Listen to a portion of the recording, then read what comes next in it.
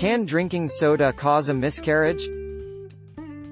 Women who consume 200 milligrams or more of caffeine per day, 2 or more cups of regular coffee or 5 12-ounce cans of caffeinated soda, had twice the miscarriage risk as women who consumed no caffeine, said Lee.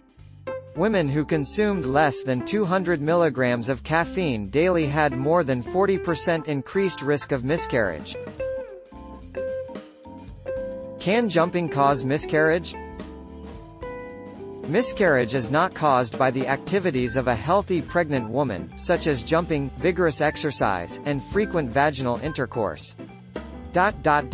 Stress and emotional shock do not cause miscarriage either. Will drinking coffee cause a miscarriage? As it turns out, moderate amounts of caffeine are just fine for you and your unborn baby.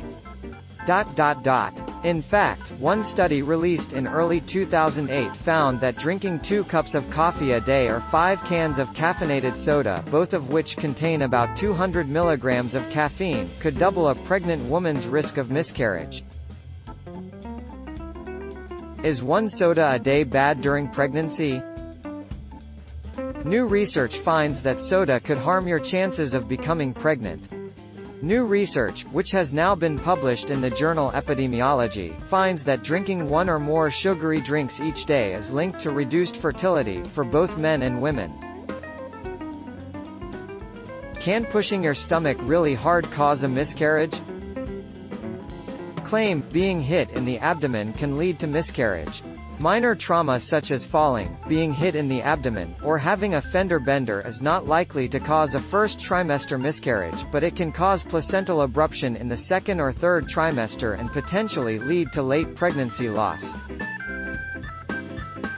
Don't forget to subscribe and hit the bell notification for more of these videos.